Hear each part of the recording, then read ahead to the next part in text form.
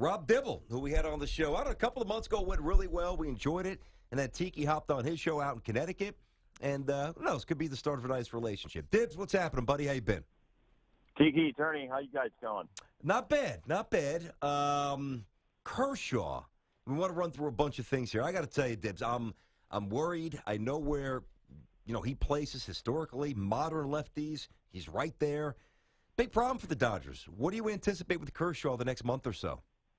I never had a back injury, knock on wood. Mine was all in the shoulder area, and I ruptured my shoulder a couple of times, and that was it for me. But for people with back injuries, I've heard there's nothing you can do when you're in that kind of pain. And, I know Tiki has kids. I have 3 kids. Usually you give somebody an epidural when they're pregnant. Yeah. So to give somebody an epidural because he's in so much pain that he can't bear to even pitch, obviously for baseball players, that's very rare. So to me, it scares me because you know what? The Dodgers aren't winning without Clayton Kershaw. He's one of the best guys in the major leagues. If you can add a second or third starter, they've got a decent bullpen. They should have plenty of offense for $300 million. Without Clayton Kershaw, they're not going anywhere. Yeah, I agree with that. And help us put it in historical terms here, because I think when I say it, I'm not sure if everybody buys it. I didn't play like you did. Obviously, Tiki and I saw an aging Steve Carlton. His last big season was in the early 80s, as you know. Randy Johnson struggled early, couldn't throw a strike.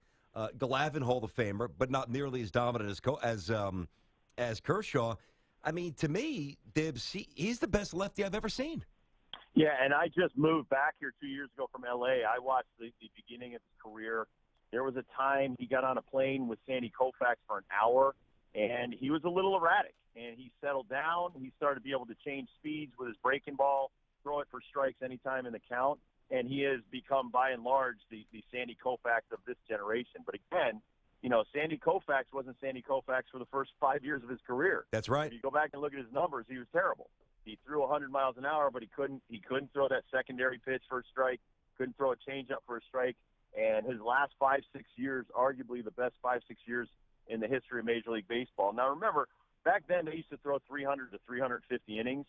We have trouble getting our starters now to throw 250 innings. Mm-hmm. And that's a guy like Clayton Kershaw or Madison Bumgarner or, a King Justin Felix. Verlander. Yep. Very few guys can do that anymore. Yeah. And I think a lot can be said. A good guy you should get on your show, and I think I said it last time, Leo Mazzoni.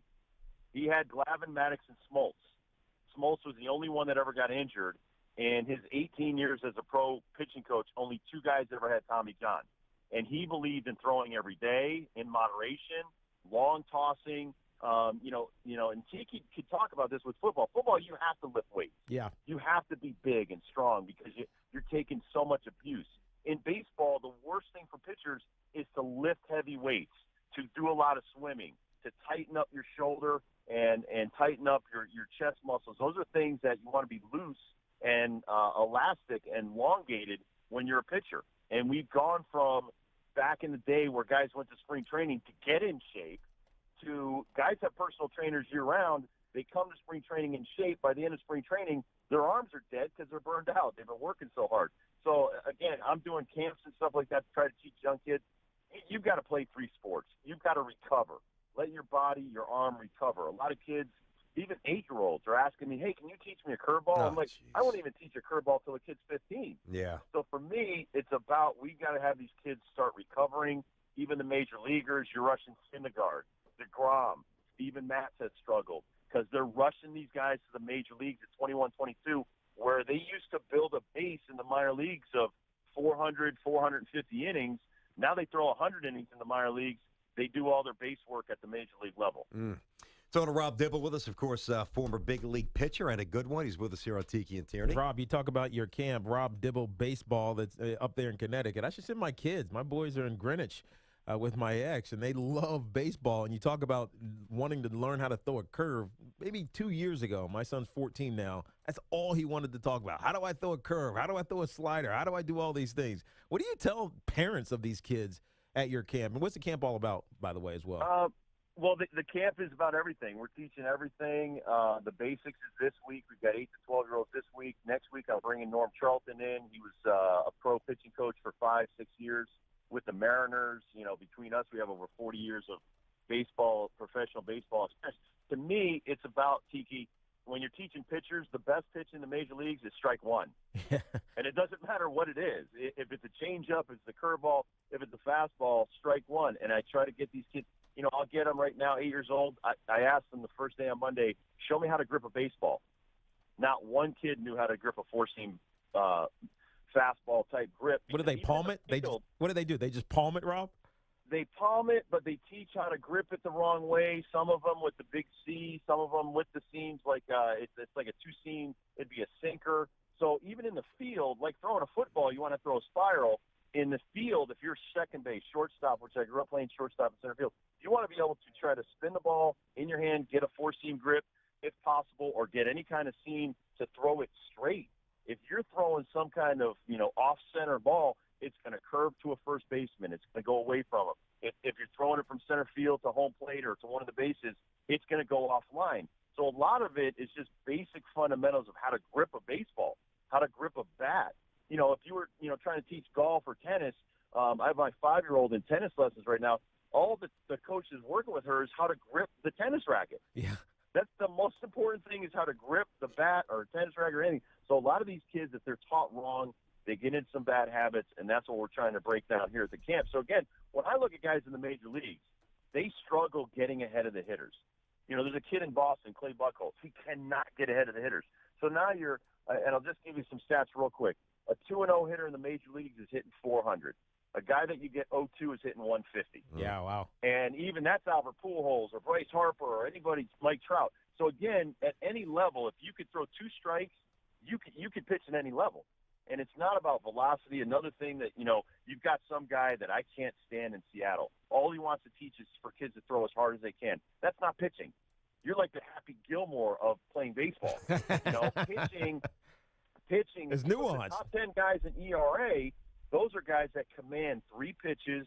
They command the entire strike zone. They can throw pitches and locate them. You've got guys like Stephen Wright, a knuckleballer, made the All-Star team. One of the best pitchers for years was R.A. Dickey. They threw 75 miles an hour.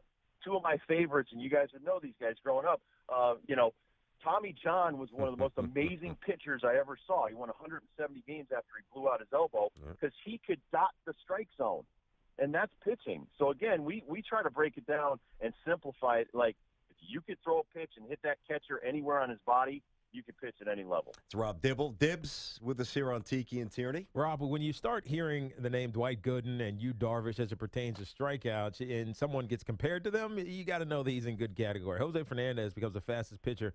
He hit the 500 strikeouts. He did it in 65 starts and faced much less batters than those 2 guys that I just mentioned. It was a point where we were worried about him. He just couldn't seem to stay healthy.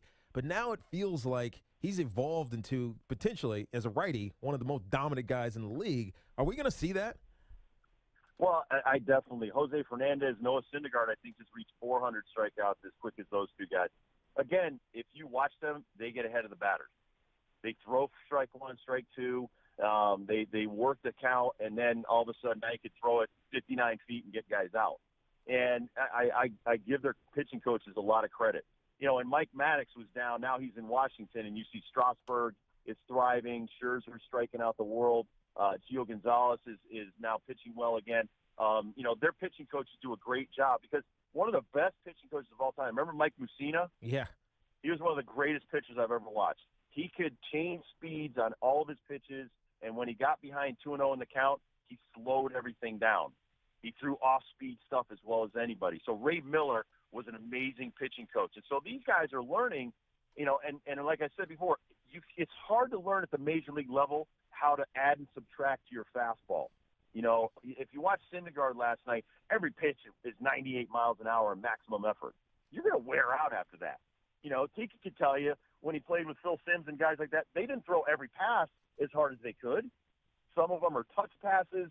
Some of them they have to have some control. But, they're very rarely gunning a ball. John Elway, he didn't gun every pass. So for me, when you're looking at some of these better young pitchers, they've already learned, and Arrieta finally learned with the Cubs, if you add and subtract, you stay in games longer, the more economical you are, the better you're closer to Greg Maddux. I'll give you a stat on Greg Maddux, one of the greatest of all time. Average pitches per 9 innings starts, 77. That's 77. amazing. I watch a Major League game now. Guys at 77 pitches in the third inning. That's right.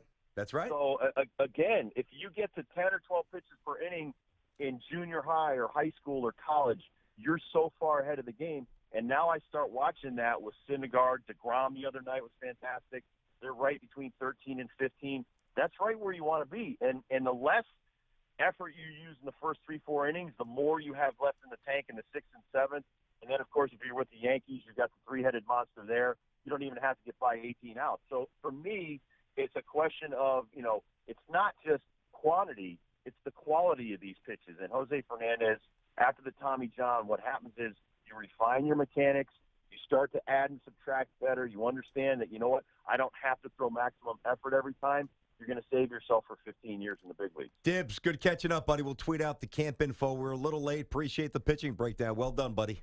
All right, Tiki, next year your kids can come for free, man. Nice. I'm going to send them over to you. Now, he's got money. Charge him double, Dibs. What are you talking about? They're going to pester the heck out of you because they pester me, and I don't have answers because I didn't play baseball. We're only a half hour away in Middlebury. Oh, nice. I love it. I'll do that, Rob. Be well, good, buddy. Dibs. All right, thanks.